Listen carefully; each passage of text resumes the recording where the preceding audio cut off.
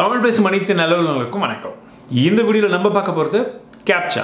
நான் ரோபோட் இல்ல, அதாவது I am not a robot. ReCAPTCHA அப்படின்றது போல இந்த மாதிரி மாறி மாறி இருக்கக்கூடிய எழுத்துக்கள் எல்லாமே வந்து நம்ம டைப் பண்ணிட்டே இருப்போம் இல்லையா? ஸோ இந்த கேப்சா அப்படின்றது உண்மையிலேயே என்னப்பா? கேட்ச் இட் இல்லைங்க, கேப்சா அப்படின்னா என்ன? வாங்க பார்க்கலாம்.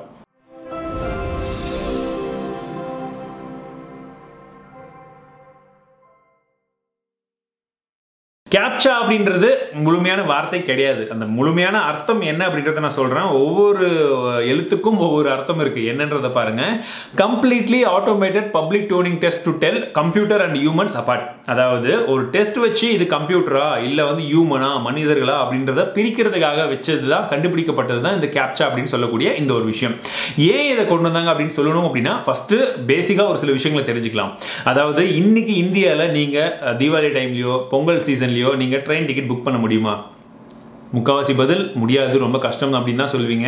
அந்த கஷ்டத்துக்கான முக்கியமான காரணம் மக்கள் அவ்வளோ பேர் வந்து புக் பண்ணுறாங்கன்ற ஒரு விஷயம் இருந்தாலும், இன்னும் ஒரு சில பேர் ஒரு சில சாஃப்ட்வேரை வச்சு ஆட்டோமேட்டிக்காக டிக்கெட்டை வந்து அந்த டைமிங் 11 மணினா 11 மணிக்கு ஆட்டோமேட்டிக்காக புக் பண்ண வச்சிருவாங்க. ஸோ அப்படி இருக்கக்கூடிய அந்த மாதிரி ஒரு விஷயங்களில் கொஞ்சம் வந்து ப்ராப்ளம் எல்லாம் வராமல் தடுக்கணும் அப்படின்றதுனால தான் இந்த மாதிரி ஒரு விஷயத்தை கொண்டு வந்தாங்க.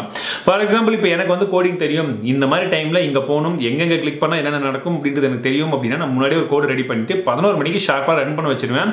ஆட்டோமேட்டிக்காக அது போகும். நீங்கள் ஒரு ஃபார்ம் எல்லாம் ஃபில் பண்ணி அதெல்லாம் போய் டிக்கெட் எல்லாம் புக் பண்ணி கிளிக் பண்ணுறதுக்கு 2 நிமிஷம் ஆகுதுன்னா, இந்த கோடு ரன் பண்ணும்போது எனக்கு வெறும் 5 செகண்ட்லேருந்து 10 செகண்ட் தான் ஆகும்.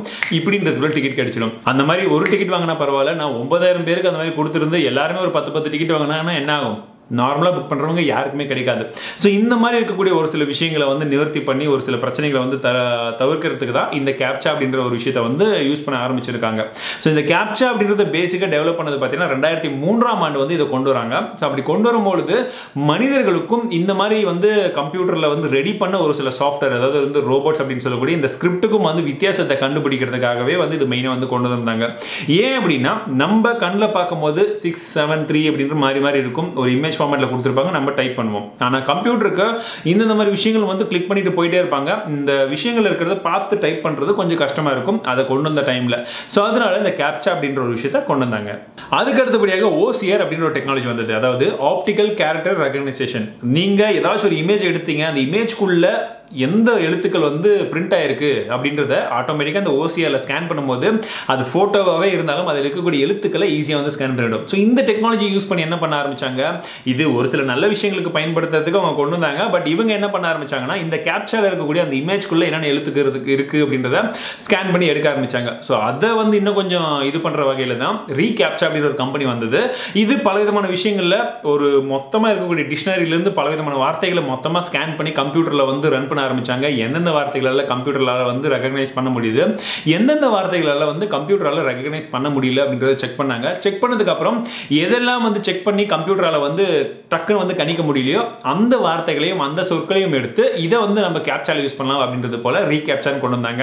நடுவில் கொஞ்சம் ஸ்ட்ரைக் அவுட் பண்ணி கொஞ்சம் வடிவங்கள்லாம் கொஞ்சம் மாறி இந்த மாதிரி இருக்கும்பொழுது மனிதர்கள் பார்த்தா புரிஞ்சுக்கிற தன்மை இருக்குமே தவிர, ஒரு மிஷின்ஸால அது என்னதான் வந்து பார்த்து அதை வந்து படிக்கிறதுக்கு ரெடி பண்ணி வச்சிருந்தாலும் இந்த ஓசிஆர்லாம் யூஸ் பண்ணா கூட அந்த எழுத்துக்களை கரெக்டாக போட முடியாது. ஸோ மற்ற இடங்கள் எல்லாமே அதை ஃபில் பண்ணிட்டு வந்தாலும் கடைசியாக இந்த என்டர் பண்ணுற இந்த இடத்துல அதை தாண்ட முடியல அப்படின்னா அது ஃபெயில் ஆகி வெளியே போயிடும். ஸோ உண்மையான மனிதர்கள் பார்த்து உள்ள வருவாங்க. ஸோ இதுக்கு இந்த reCAPTCHA அப்படின்ற ஒரு விஷயத்தை கொண்டு வந்தாங்க. எந்த டெக்னாலஜி நல்லா வந்தாலும் நாங்கள் விட மாட்டோம் அப்படின்னு சொல்லி கூகுள் 2009ஆம் ஆண்டு இந்த reCAPTCHA கம்பெனி வந்து வாங்கினாங்க. ஸோ அவங்க வாங்கினதுக்கு அப்புறம் அவங்களுடைய இன்ஜினியர்ஸ் எல்லாம் வச்சு இந்த reCAPTCHAவை இன்னும் கொஞ்சம் பெட்டரா பண்ணணும் அப்படின்னு சொல்லி பல விதமான விஷயங்களை வந்து கொண்டு வந்தாங்க. ஸோ இவங்க வந்து பார்த்தீங்கன்னா ஒரே ஆள் வந்து நிறைய விதமான ஃபேக் அக்கௌண்ட்ஸை கிரியேட் பண்ணி பல விதமான இடங்கள்ல இப்போ கூகுள் பிளே ஸ்டோர்ல ரேட்டிங் போடுறதா இருக்கட்டும், இந்த மாதிரி பல இடங்கள்ல வந்து ஃபேக்கா நிறைய அக்கௌண்ட்ஸ் கிரியேட் பண்றாங்கன்றதுனால தான் பல இடங்கள்ல பார்த்தீங்கன்னா நீங்க அக்கௌண்ட் கிரியேட் பண்ற சமயத்துல இருந்து இந்த மாதிரி வந்து I am not a robot அப்படின்ற ஒரு விஷயத்தை வந்து கூகுள் தரப்புல இருந்து கொண்டு வந்தாங்க.